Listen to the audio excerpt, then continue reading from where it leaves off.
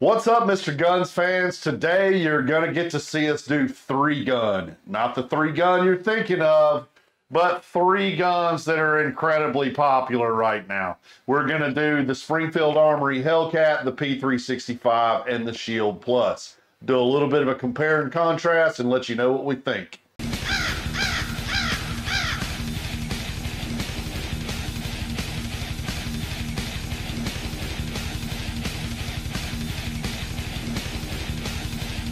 America!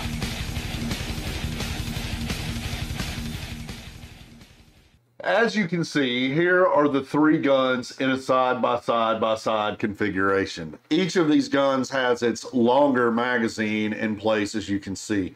Just in case you don't know when you're watching the video, this one is the P365, this one is the Shield Plus, and then this one is the Hellcat. So what we're going to do is we're going to just do some comparison and contrast. So the specifications on these show the overall length on these guns. It's 5.8 inches on the P365. It's 6 inches on the Springfield Hellcat. And then the overall length on the Shield Plus is going to be, I'm looking on my sheet here, 6.1. So let's do a quick comparison looking at it and see if that physically makes sense. So the P365 is supposed to be the shortest at 5.8 inches versus the Hellcat at 6. So let's line them up back to back there and see if that looks like it is the case. And it is. You can see it's ever so slightly longer there on the Hellcat. And then as we move on to the Shield Plus versus the Hellcat, we should expect a slightly longer gun. And that is, in fact, what we get there because, as mentioned, this specification is 6.1. Now, a lot of times the barrel length overall is not, or the overall length is not really going to make a lot of difference in a concealed carry gun because it is, this is going down into the pants. One important thing is the thickness. The thickness is really important. So I don't really see a lot of specifications on the websites on the actual thickness across the top. We do see grip thickness mentioned on the Hellcat is supposed to be 1 inch. I don't see a grip thickness on the specifications of the P365, and the grip thickness is not much. There's not a specification on the Smith website either for the Shield Plus. So what I'm going to do is I'm just going to take a fast measurement here across the top of each gun itself. So this one is about, it's a little hard to perfectly line it up there, but you can see that it's about 7/8 inches thick on the top of the Shield Plus. This one is about, call it 3/4, maybe 7/16 there, or, well, no, that would be what? I can't do my math in my head. 10/16, something like that. 3/4 is 9/16, right? So one more 16th would be 10/16. And then we've got here right at 3/4. So it appears that by an ever slight margin, we have that the P365 is in fact the thinnest, and the thickest is going to be the Shield. Again, these are just marginal thicknesses, and then of course we were just measuring slide thickness. So if you look at the overall thickness, it appears, just physically looking with my eyes, that perhaps this Springfield gun is slightly thicker as the frame pokes out. But again, we're talking moderate, almost nothing differences there. You can sort of line them up and see the differences in the length as we look at them from that perspective. The height itself is going to be, according to specification on the P365, the height is 4.3 inches top to bottom. Of course, that's going to be magazine dependent.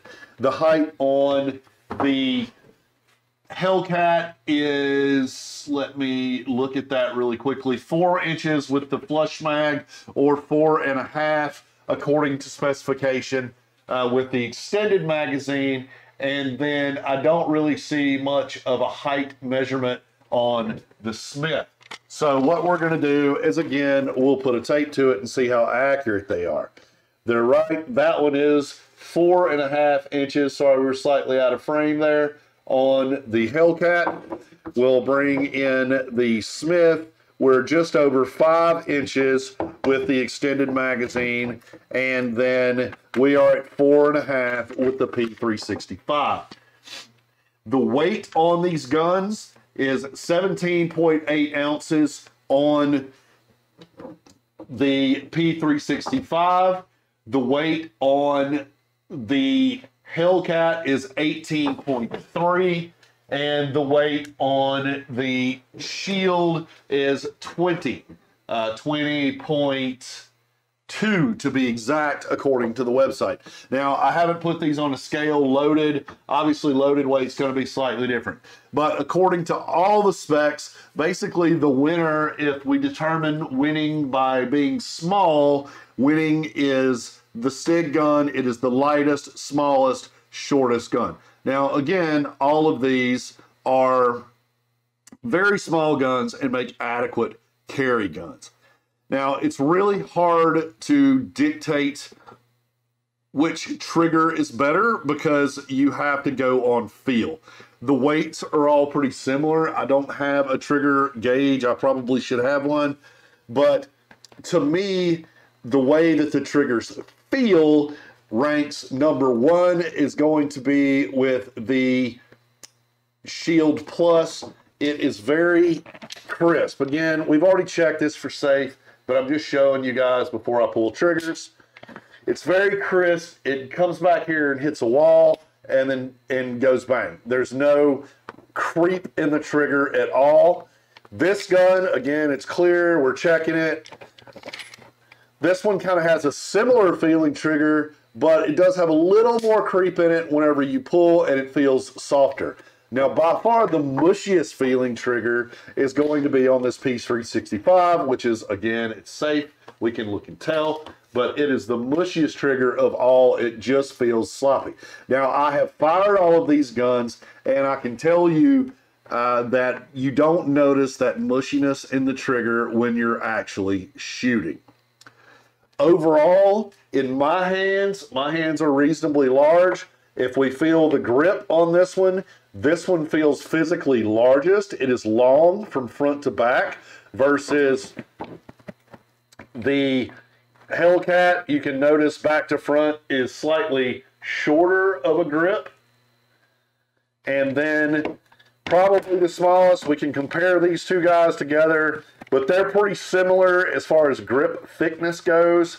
But maybe the P365 is a slight winner on grip backwards and forwards. Again, I thought I was not going to like that. I said, well, you know, this thing is small, so you can kind of see how they line up in a larger male hand here. That's kind of how they fit. And then this is the largest grip. I do find them all to be pretty comfortable. The safeties, or I'm sorry, the magazine releases on these are all pretty similar as far as the ergonomics go. And then, of course, we have slide catches and things like that.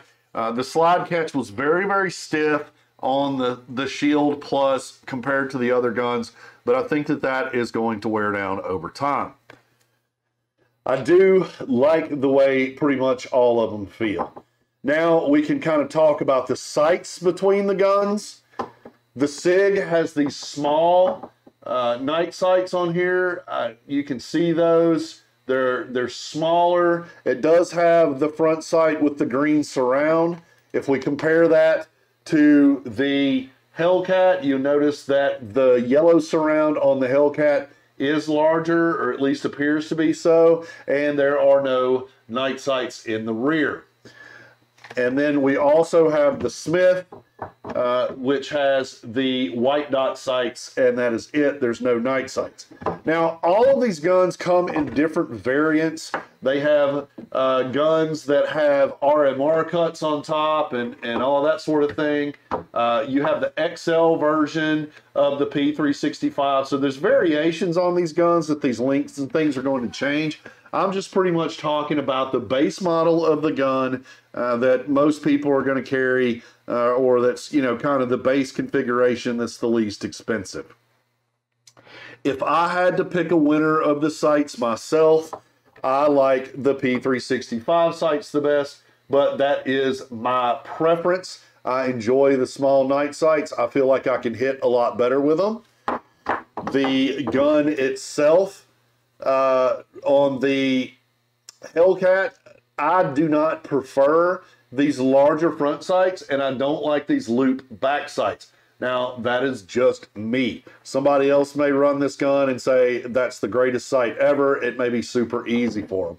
And then, of course, these are just standard white sights, which are fine with me. I don't mind shooting a standard white sight, but I don't feel like you get any bonus for having, you know, the gun in the configuration that it's in, like you would getting night sights.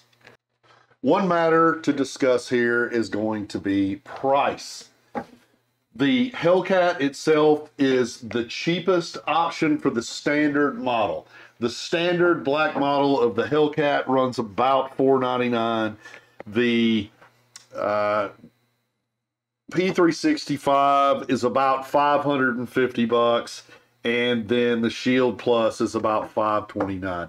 Now, that is in the 2021 market. Things are a little bit more elevated. I would expect as time passes that we are going to see prices come down on some, if not all of these. I know that we had the P365s for sale in our store for less than that prior to the COVID pandemic. So at this moment in time, the manufacturers are not offering any incentives or discounts for the dealers, which obviously, you know, doesn't allow the dealers to pass on any savings to the consumer. So all of them are kind of pretty close to each other, within about $50. Okay, let's talk magazines now. You'll notice on the right, the P365 has those two magazines. Those are not examples of the typical magazines that come with the P365. Normally, the P365 comes with two 10-round magazines. The ones that you're looking at there are the 12-round magazines that come in the TAC pack. Now, the TAC pack comes with three 12-round magazines and a holster. I won't go into a lot of details about the TAC pack. What the TAC pack is effectively is for SIG dealers that sell a lot of their guns. It's kind of a somewhat limited edition package that comes with the extra magazine and the holster. You can watch another video that we have about the TAC pack. It's the best way to buy this gun, in my opinion. Second, we have the Shield Plus. It comes with one 10-round magazine and then one 13-round magazine. The 10-round is flush and the 13-round is extended. I do feel like the 13-round is more comfortable. The Hellcat has a little bit more of a variation. Typically, it will ship with a 10-round and then also with the 13-round. I'm sorry, it ships with an 11-round and a 13-round. The 11-round is the one with this slight pinky extension. It also comes with this base plate. All of the guns come in a cardboard box. Actually, the P365 comes in a plastic case, but the other two guns come in a cardboard box. One feature that you get with the Hellcat that you don't get with the other guns is that it comes with this little soft pack, and it has a speed loader. You can watch our Hellcat specific videos. As a matter of fact, we have specific videos for every one of these guns, and you can see in real detail of what comes in the box and what it looks like. So to me, the winner here is the Hellcat because it does come with the variations in the magazines.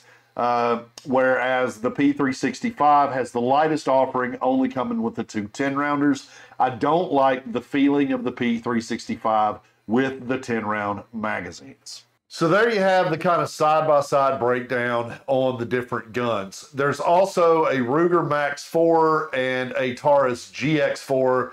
The GX4 was just released, so we don't really have that to show. We'll probably do another video on that soon. And then the Ruger Max 9 is another one that we're just not seeing a lot of right now. It hasn't been out very long. I guess the inevitable question is going to be, which gun should I buy? Well, the answer to that is going to be whichever one is right for you. I ended up actually enjoying the P365 so much that I bought it for myself.